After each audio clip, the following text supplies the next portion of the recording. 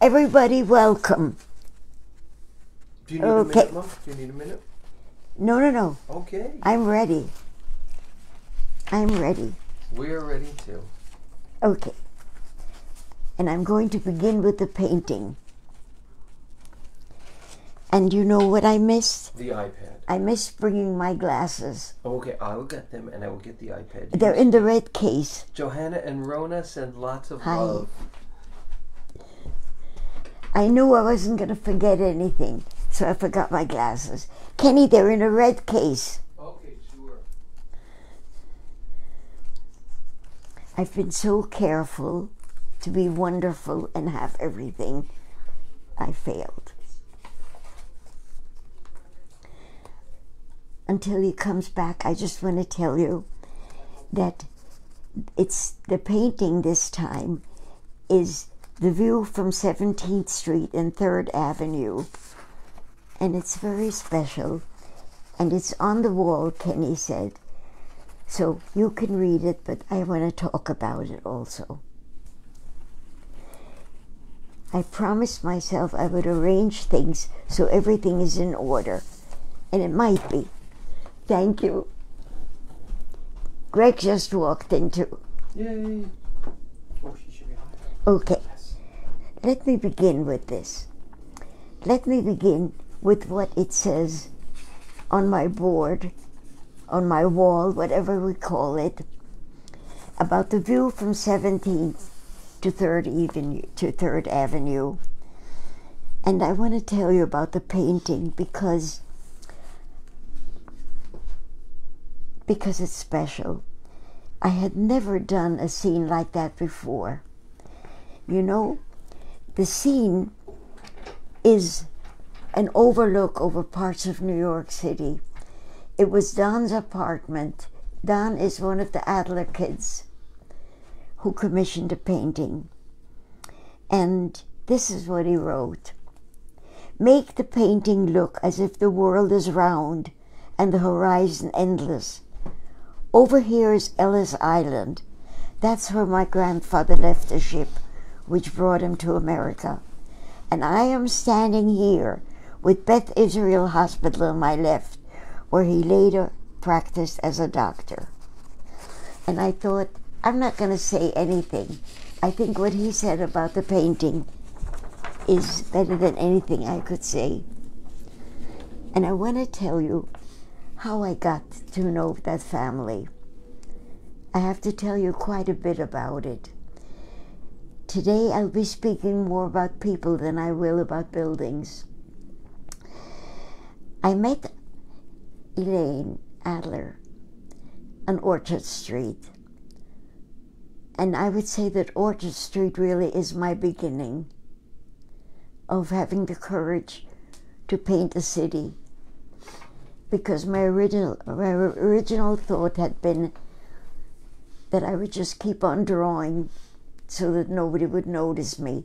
But when you sit on a sidewalk, you are very much noticed. And everybody would say, put me in, could you put me into the picture?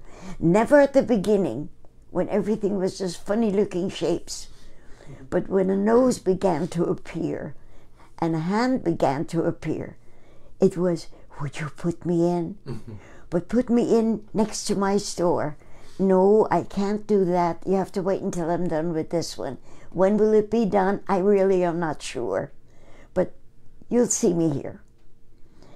And then Elaine and I began a friendship which was so special. There are few friendships in my life that can ever have time to go so deep. And first of all, it was an unusual family. My husband Eric and Elaine's husband Mike pretty much died around the same time. And we comforted each other throughout. And I think that tied us together even deeper. Mike, before he passed away, Mike was very athletic. And one day when he was swimming, he found he couldn't swim anymore. and that things in his memory were disappearing. And they didn't know what it was. And they traveled. They went from doctor to doctor to find out. And it was something that very few doctors knew about. It was called aphasia. And it was very often diagnosed as being crazy. And when he began to be able to eat with knife and fork again, and to begin to remember the things which had disappeared, they decided there were so many people who couldn't afford to do the research that they had done. And they built the Adler Aphasia Center, which is now in different parts of the world. And Eric and I went down to see it. It was, at that time, it was in Maybrook, which was near to where we lived. We lived in Hackensack at that time, and New Jersey. And since I did not know how to use a computer at that time, and very few people did, going into that aphasia center was a miracle. They had experts teaching them, people how to use them, experts who teach cooking, experts who teach all the things that normal life disappeared from them with aphasia. And maybe that's why I'm beginning with this painting, to tell you about the people. And I'm still in touch with them, and will be for the rest of as long as I live, because I'm also in touch with some of their children. I just spoke to Marie a few days ago to ask for permission to mention these things, because I never mention the owners of a painting.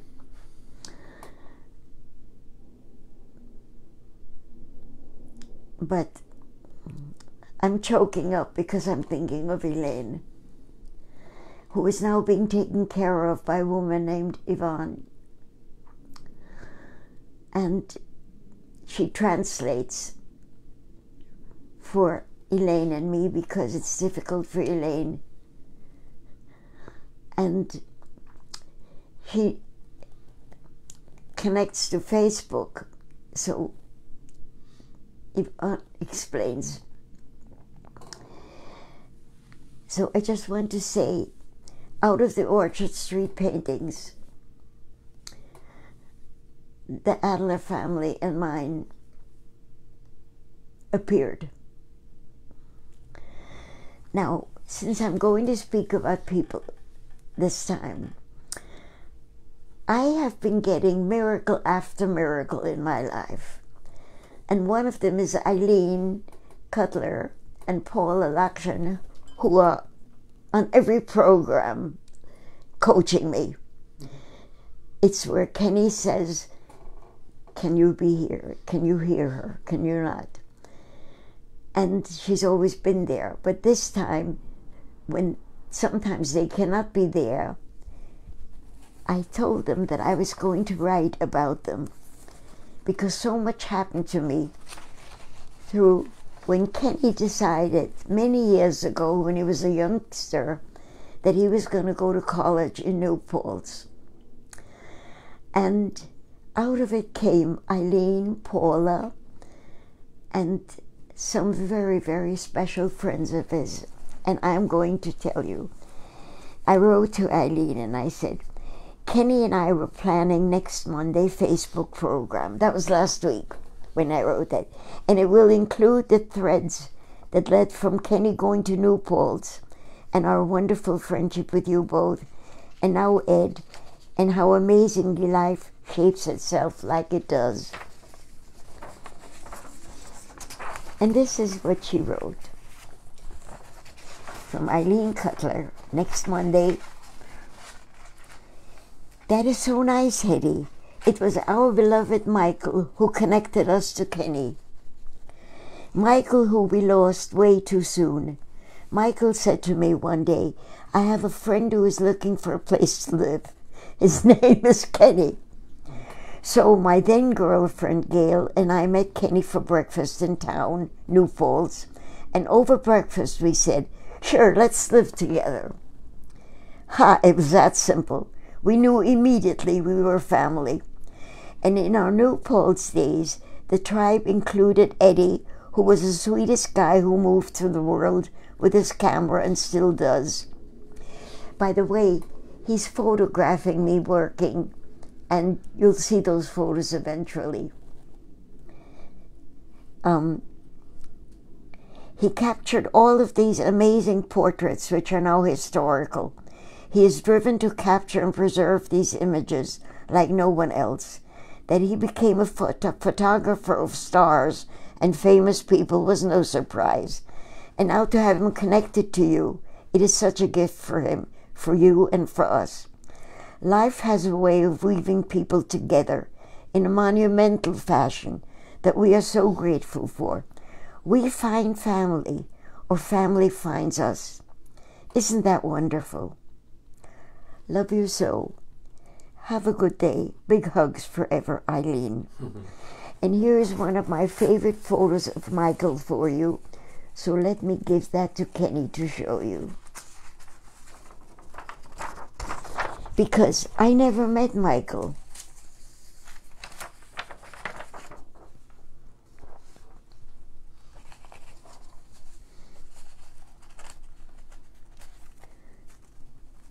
And then Eileen, who's a brilliant photographer on her own, visited our family, and that was our family then. Kenny will explain who is who.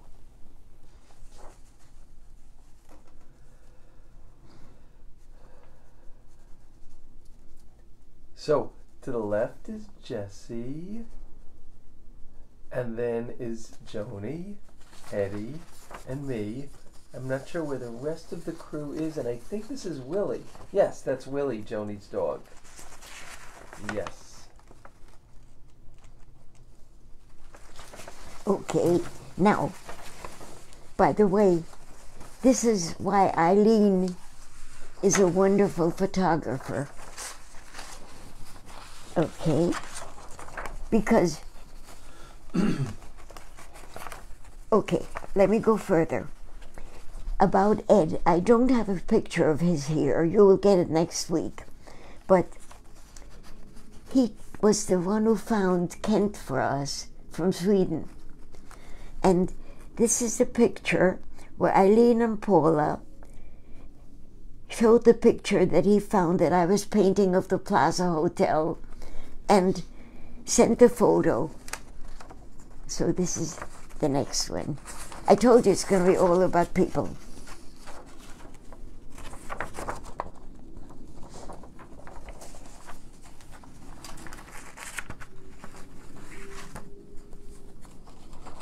No, I'm just holding it. Oh.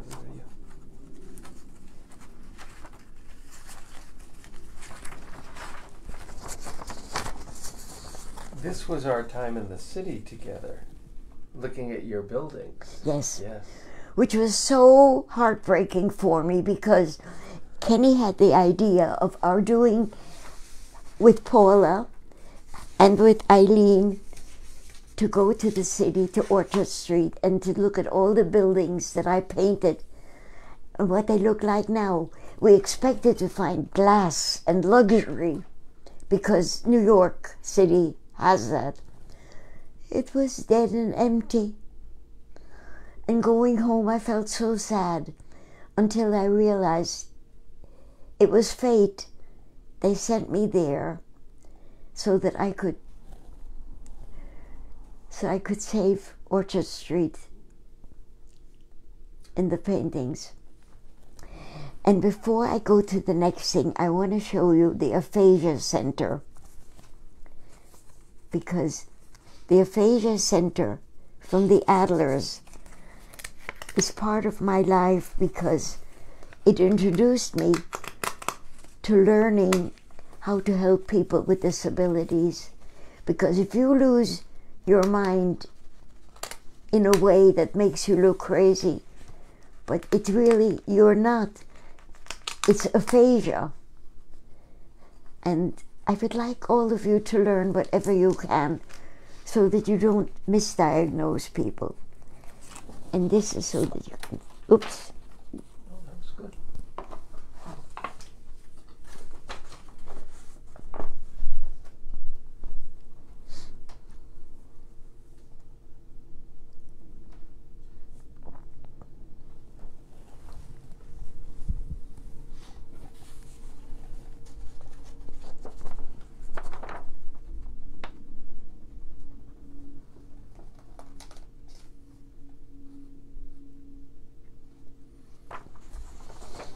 By the way, Kent from Sweden, who was discovered by Ed. No, Eileen sent the photograph because she recognized me. And no, she didn't. I don't remember the story. Eileen, you're going to have to tell me again. But she showed it to Ed. And Ed knew immediately how to reach Kent. And Kent is going to be coming, I believe, in September. And you'll meet him on the program, okay? Now, the large part of today, I need to speak about a book that Kenny is going to hold up. Oops. Mm-hmm.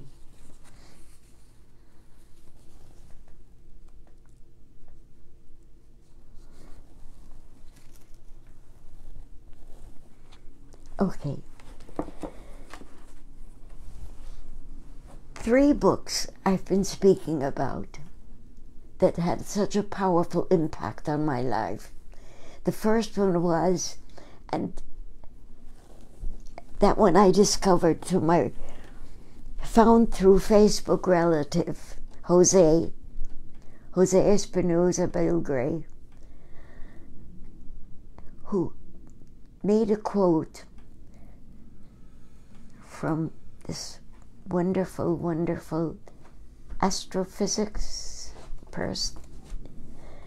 And Joni and I tried to figure out what book we should order from him. Neil deGrasse Tyson.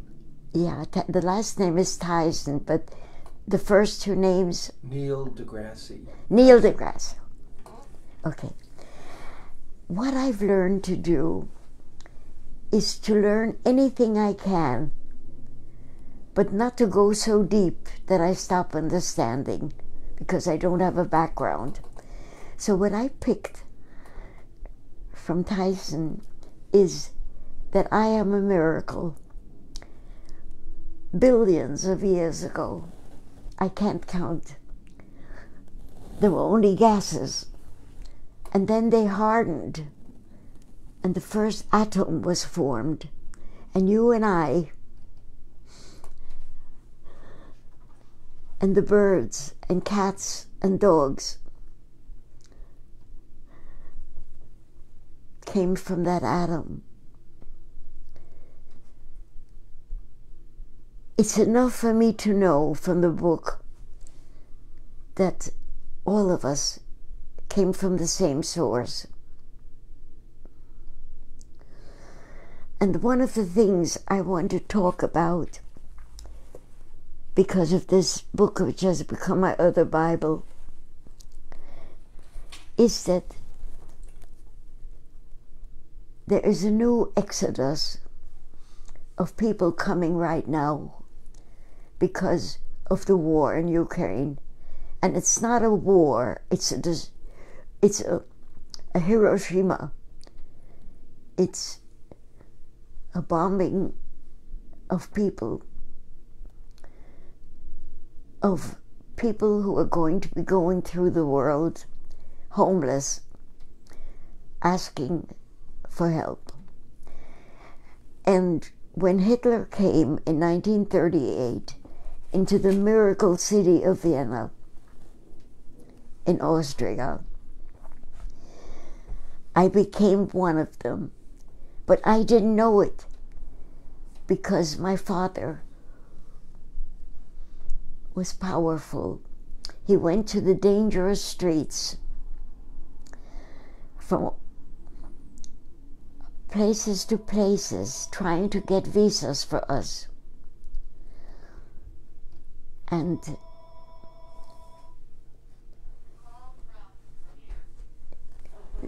you could let it run. Okay. Greg, thank you. Greg is answering the phone. And through sheer luck and the Republic of Panama, who sent us visas, I am alive and well. And my father, my mother, my brother, and I survived. I would like to continue doing volunteer work. I can do it best through art, but I need to begin again as I did in the Fortune Society, because when the pandemic hit, I couldn't go there, and I had loved working with people in prison who have just been out. There's a different kind of volunteer work needed now. And I would like any of you who can come up with things that you can do to let me know and let me announce it, because it is a destruction of a world. And I believe that together with the pandemic makes me realize how awesome we are, because we can help. I would like any thoughts from any of you to speak about here. If possible, write it on my iPad. Actually, you could write, if anybody has any thoughts that you want to share, you could share them right here in the comments, and we would appreciate that, and we will read them out. So if you have any reflections. Yeah. And please. Mom, should I read you things people have written? Yes.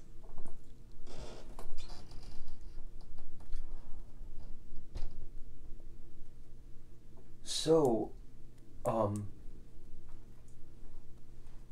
Johanna and Rona send lots of love.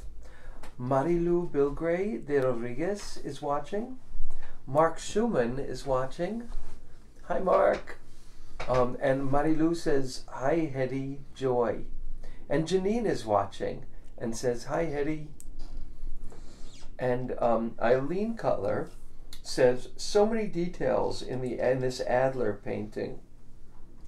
Incredible how you captured each of those buildings. Seems so complicated and impossible to put on a canvas. What a gift. And Carol Hodkin is watching, and Paula Lakshan is watching, and Marilu Bilgray de Rodriguez says, wow. And Paula says, oh, this is so beautiful, your painting. Thank you. Eileen shares the story and says, Ed spotted Kent's photo online and informed Kent about who you were. Kent was so happy to know who that gorgeous painter from all those years ago was. And Hernan is watching, and Mary is watching. Hi, Mary. Hi. And Hernan says, Hernan and Christopher send their love and look forward to listening to tonight's broadcast when they get home a little bit later. And John Taracuso says, hugs from California. Hugs back, John. And Sandy says, hi, Aunt Hedy. Love from Sandy and hi, Israel. Sweetie. And we send love back. And Ed Weidman sends you some hearts. Okay, I'm going to speak now. I'll finish the program with telling you of this wonderful, wonderful learning experience for me. Dr. Joe is a miracle. When he speaks of respect,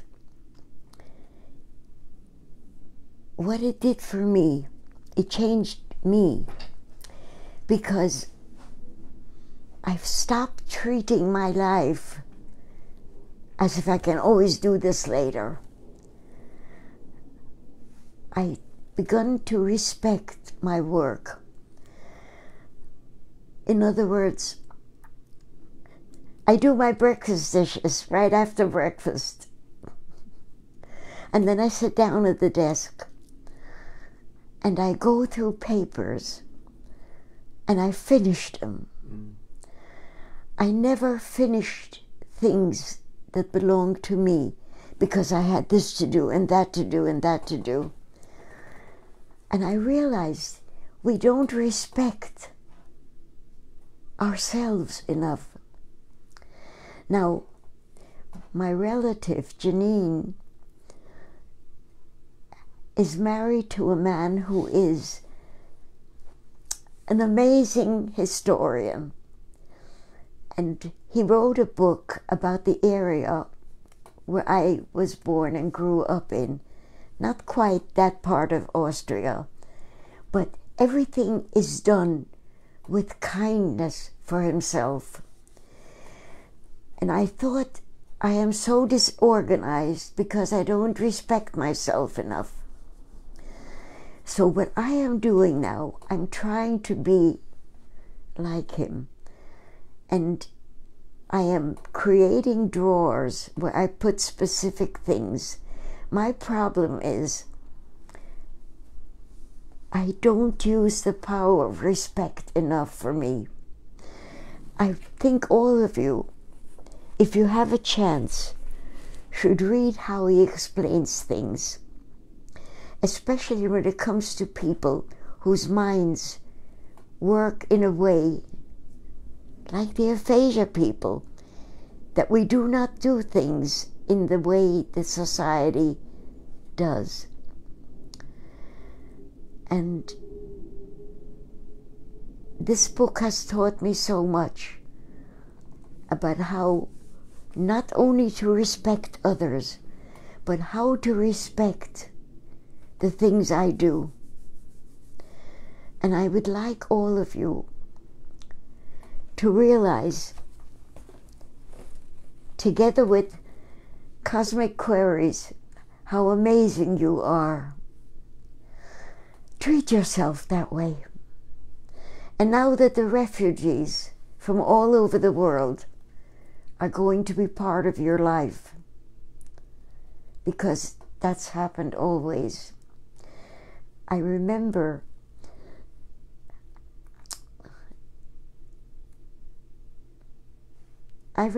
being a foreigner in a strange land.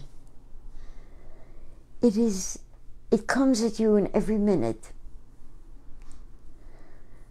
But then I realized through his book that when you are born, you face a world you don't understand. And it doesn't respect you because you're a kid and because you're different. Every child is different from the rest of the world. Each of us is unique, which means you don't fit in anywhere. You have to create your own world. Respect it. I cannot tell you everything that's in this book because every word is sacred. But use the word respect to the new world that's going to be living within yours, and treat it kindly. And thank you. I love you all. And should I read you? I can read you the last comments. I'd love it. They're from Carol Hodkin, and she says, she answered your question. She said, I've contacted the Ukrainian church in Lindenhurst. They are hoping to send out another shipment of clothing and household medical supplies. I was asked to call back in a week, and I will give you an update. And then we will give it to you. Now we're going to be closing part of the time because Kenny won't be here to run it. Kenny, which are the dates? Right, so we're going to miss next Monday, but we'll be here in 2 Mondays. So we're going to miss the 4th, and we will be back on the 11th. And I want to read also what Carol said. Mom, those dates are right. They're right. So I want to read what Carol said. Also, the largest Chabad synagogue is in the Ukraine, and they're accepting financial donations, and I have the information if anyone wants it. Yes, please give it to us, and we will have it for you not next Monday, but the Monday after. Right, not on April 4th, but we will see you all on April 11th. I love you all. You are my family. Thank you.